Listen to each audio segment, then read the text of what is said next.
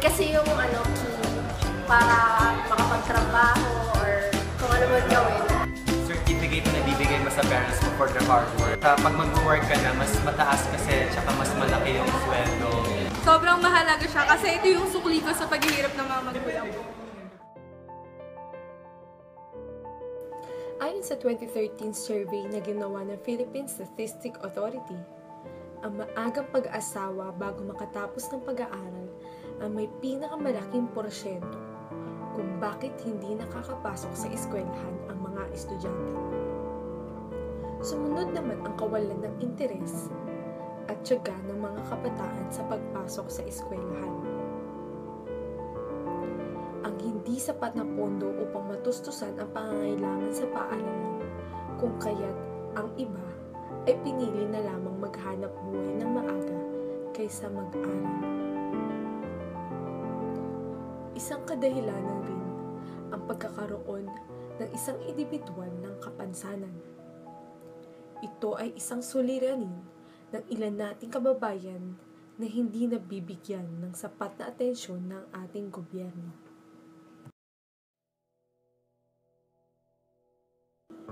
Noong taong 1995, ang TUA ay nakatanggap mula sa dating Pangulong si Fidel V. Ramos ng kauna-unahang pagkilala sa institusyon ng Friendliest School for the Disabled, kung kaya't ang paaralan ay mas lalong nakilala.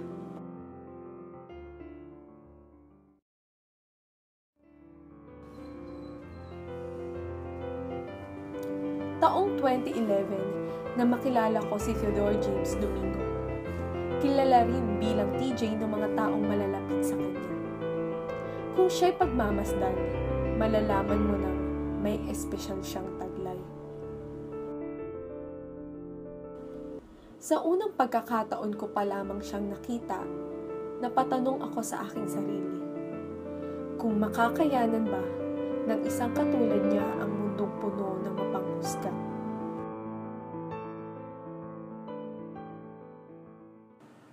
Si TJ ay pangalawa sa dalawang anak ni na Mrs. Theodora at Mr. Abraham Domingo. Ang pagpapalaki sa dalawang anak nila Mr. Abraham ay hindi naging madali lalo na sa kalagayan ni TJ. Ika nga nito, sa Diyos lamang sila lumapit upang manghingi ng gabay sa pagpapalaki ng tama sa kanyang mga anak.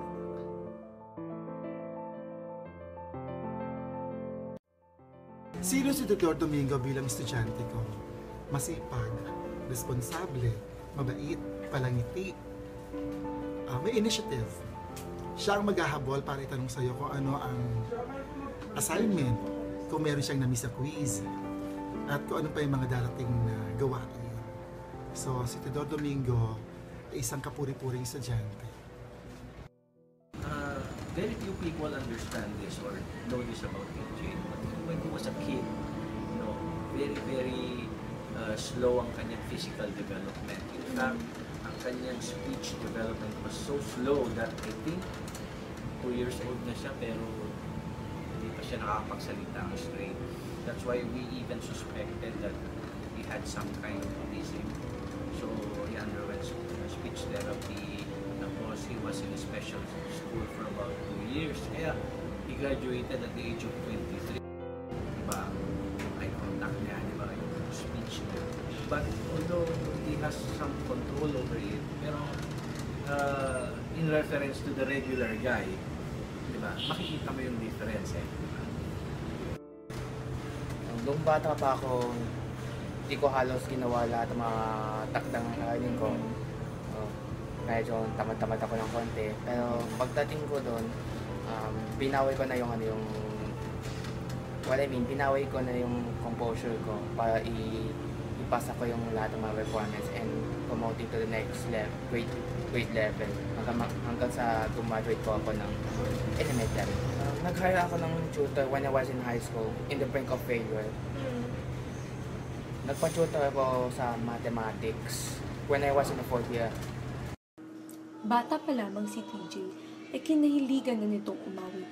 Patunay nito ang pagsali niya sa organisasyon sa mga paaralang kanyang pinasukan na nagpahasa sa kanyang galing umawit.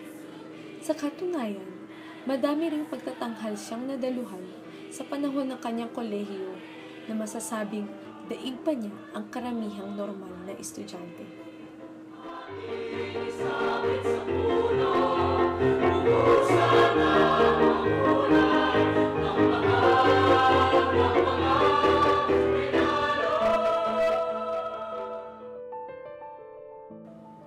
Katulad din ng ibang mga bata, pinagdaan na rin ni TJ ang bullying. Ngunit dahil sa ibang sitwasyon ni TJ, ito ay hindi naging madali para sa kanya upang labanan ang bugso ng damdamin sa tuwing siya'y inaasar. Malaki siya.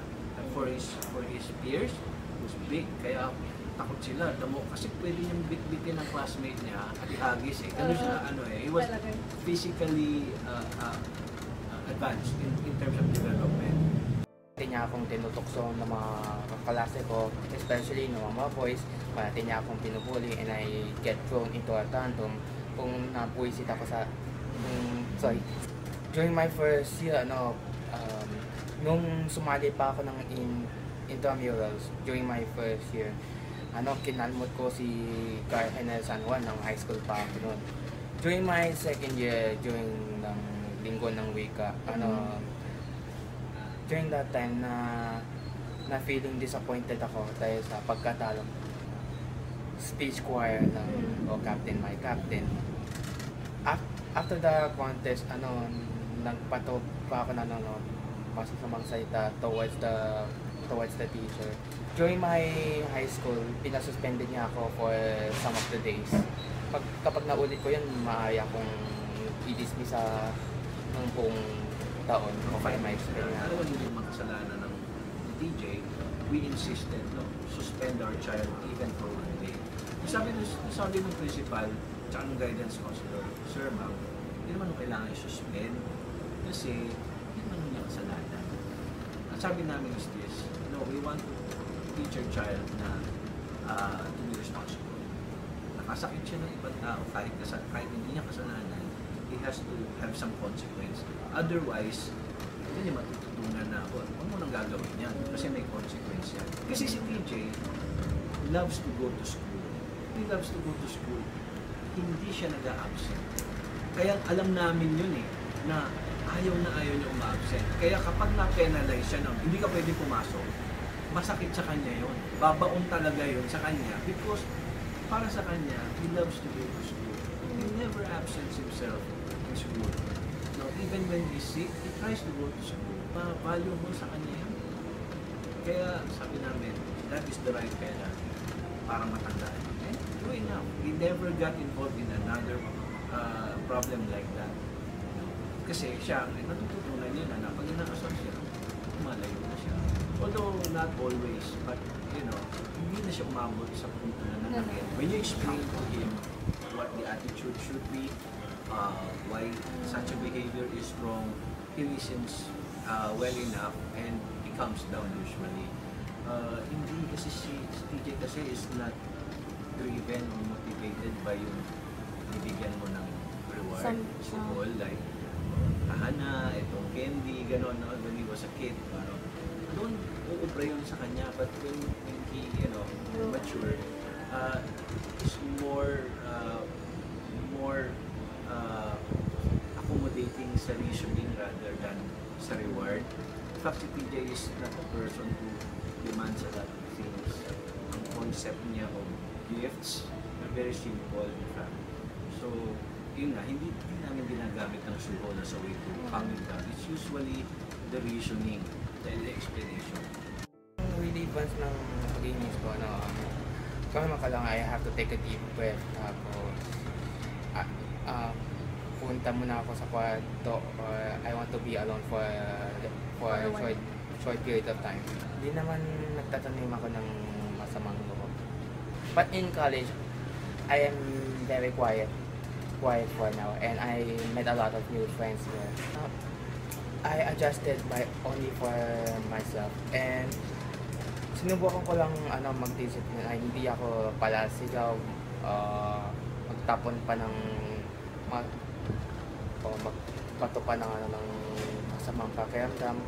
during my college days, I have to stay cool for now. The fear is there. Plus, the fear of, alam mo na, hindi naman natin sa inaano, at meron din yung stigma yan.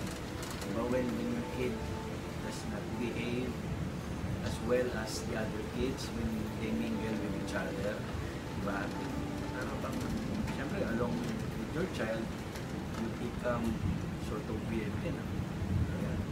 Diba? In fact, I remember one incident when TJ was still a kid. Sinama namin siya sa McDonald's and we had no, ano pa yung control niya noon, hindi maganda. And TJ just suddenly took ice cream sundae and nakita nung nanay. And then he apologized and said, pasensya na po kayo.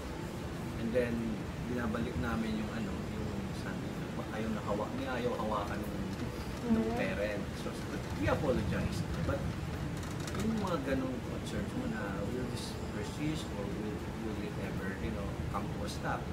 So, dun pumapasok din sa iyong value ng belief mo and not just in ourselves as parents, but yung belief mo sa higher being. Let's call him God. In our case, it's Jesus Christ. Kasi there are limits to what we can do. As parents, we can only do so much. The rest is really beyond you. So, yung faith na yun, plus yung determination namin to stick with what there is, helped us. Halos lahat ng mga tao o sa buhay ko ay patis na nagsusuporta sa akin. Kahit yung perang panggastos ko sa pag-aaral ay wala naman ako problema doon. Wala sa lahat, ang nagpapalakas sa akin ay tiwala sa Diyos.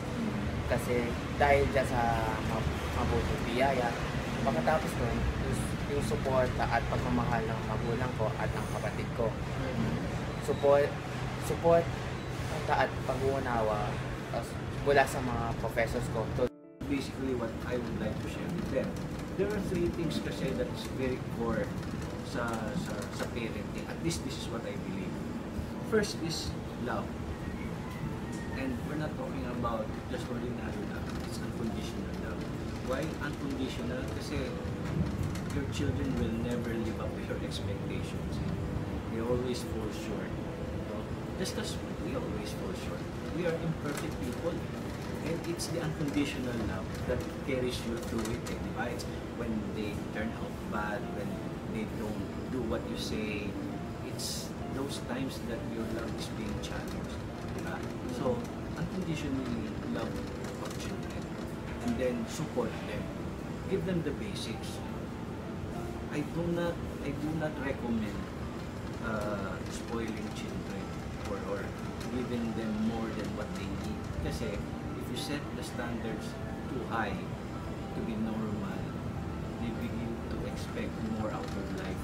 At the time, they could not afford such a lifestyle. And that is where you develop brats. And I don't believe in raising brats. So I raise my children based on what I can afford and what is needed, not what is wanted. So give them that support. Love unconditionally, give them that support. Second is instill the fear of God. It's hard to introduce God to a child if the child doesn't feel love. Why? Because how can you love someone who you do not see? If that which you see or that who you see, that the person you see, you cannot love. Diba? So children are like mirror, right? They're like mirrors. They only reflect. So to teach them love, there's a biblical proverb that says, the fear of God is the beginning of wisdom. So you can do everything and anything to try to make your children intelligent. But if you believe in that proverb, you start off by telling your children, look, there's a God who loves you and you are accountable to that God. First is love unconditionally. Second is introduce them to the fear of God. And lastly, give them the best education that you can possibly afford. Keeps on giving.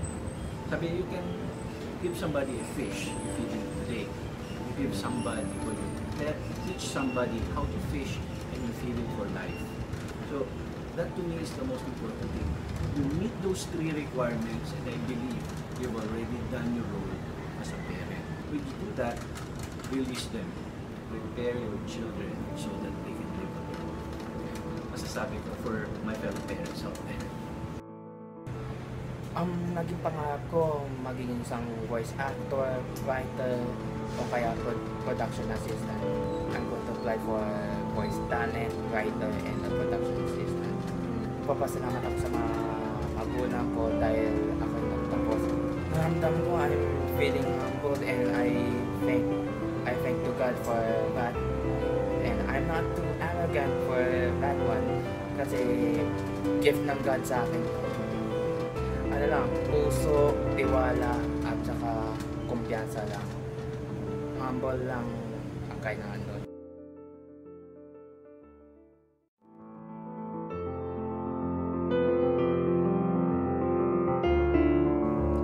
Sa ngayon, si TJ ay naghahanda upang sumabak sa susunod na hamon sa kanyang buhay. Ito ay ang paghahanap ng trabaho.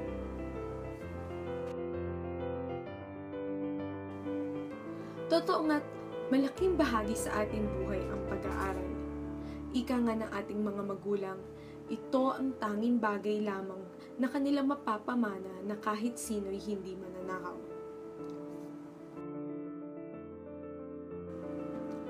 Ang edukasyon ay para sa lahat. Ito ay karapatan ng bawat isang nilalang sa mundo.